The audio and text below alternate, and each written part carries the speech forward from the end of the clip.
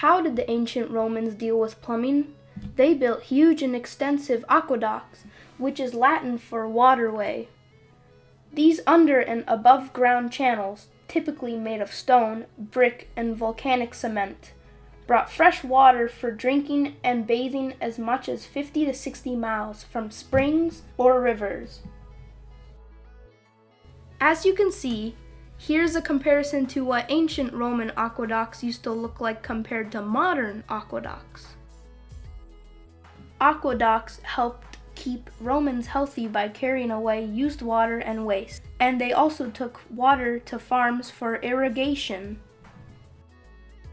So how did the aqueducts work? The engineers who designed them used gravity to keep the water moving.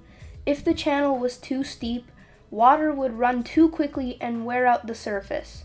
Too shallow, and water would stagnate and become undrinkable.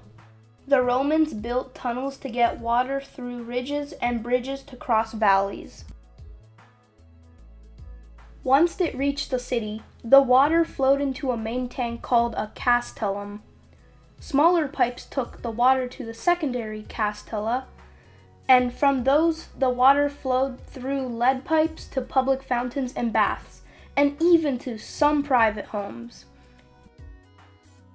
It took about 500 years to build Rome's massive system, which was fed by 11 separate aqueducts.